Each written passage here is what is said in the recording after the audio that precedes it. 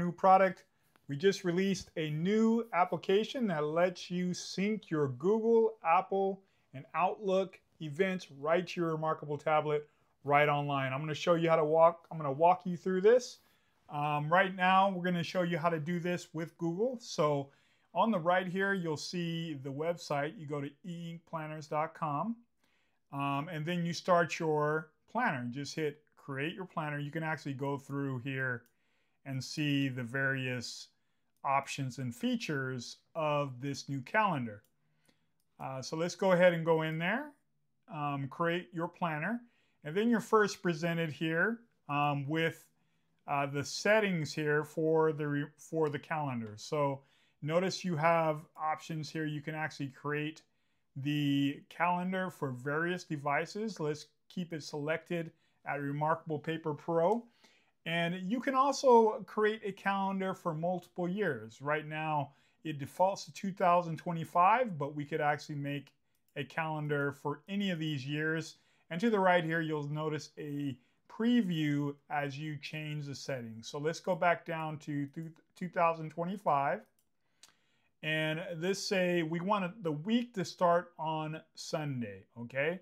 So let's keep it that way. And also, this new calendar also supports various language, multilingual support. So it can be translated in English, French, German, Italian, Japanese, and Spanish. So let's keep that in English.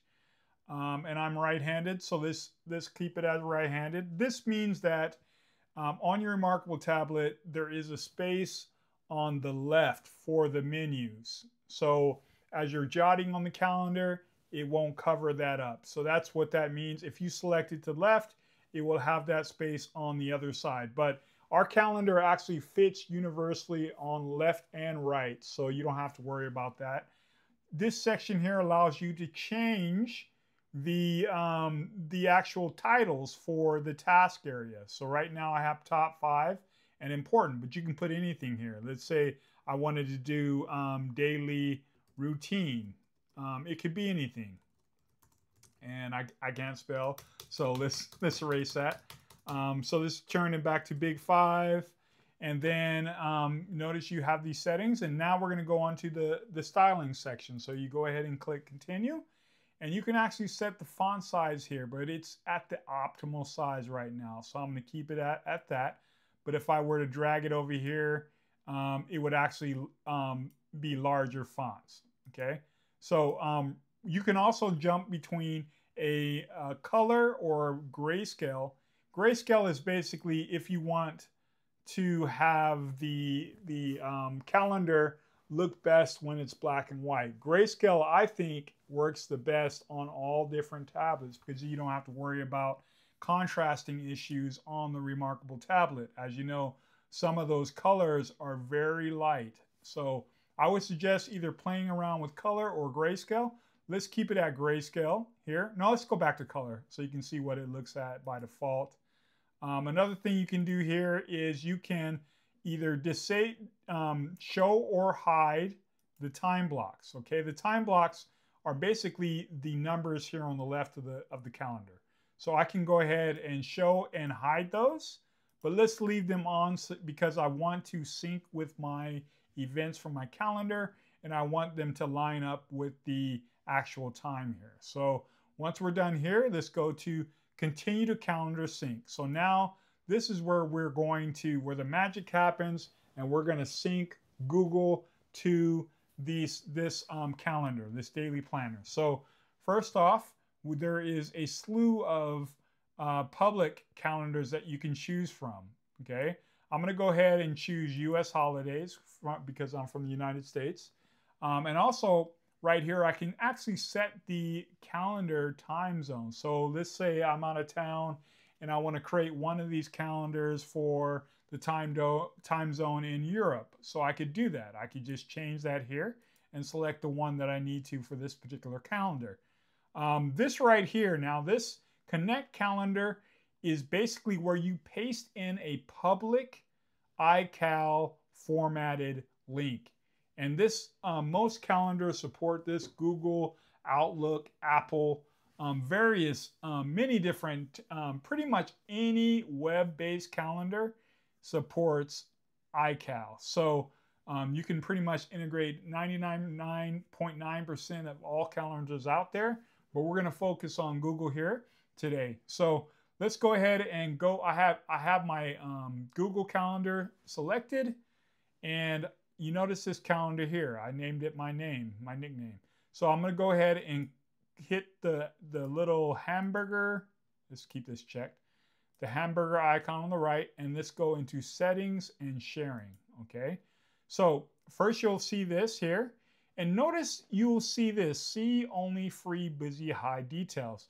You will not be able to actually, Google has a security setting by default that if this is your main, I guess you could say, calendar account, it's going to basically, you can still integrate your events to the calendar, but it's going to automatically put free or busy in the title name just for privacy purposes. But if you wanted to create another one in here, you could actually select it and then select, see how this is grayed out.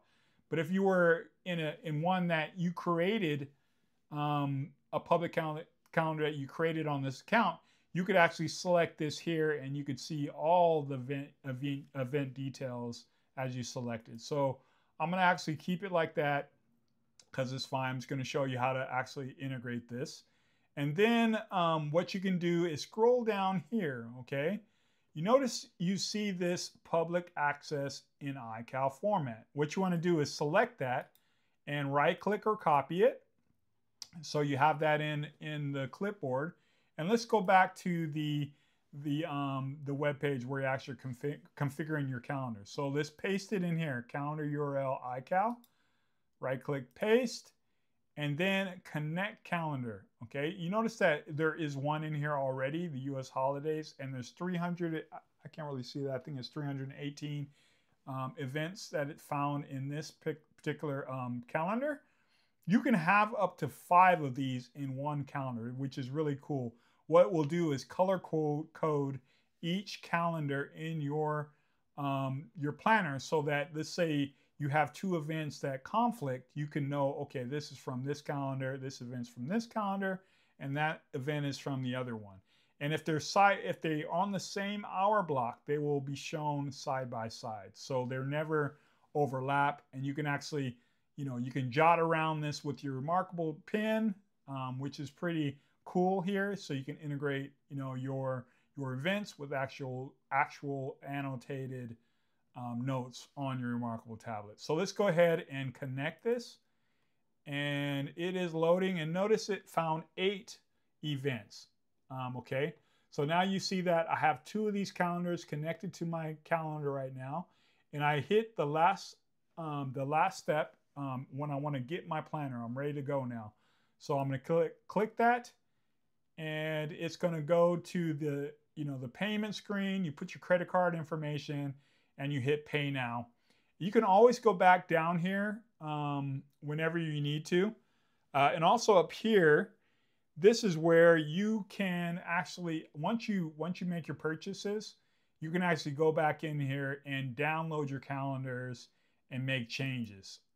So if I click in there, what I'll have to do is put my email address that I use with the order, and then it will send a code to your email address, and you put that code in, and then you'll notice your actual downloads on the screen. You can actually go in there and you'll click it, and you can go back in and edit.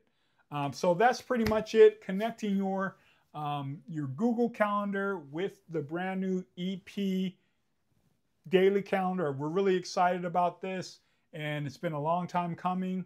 We're a small team, but we're always innovating. Those who know us in the community, we're always pushing the envelope on e-ink tablets. It's not just for reMarkable tablets. You can use this for an iPad. You can use this for a Supernote. You can use this for a BOOX tablet. Anything that supports a PDF will work with this solution. Okay, so have a wonderful day and happy creating.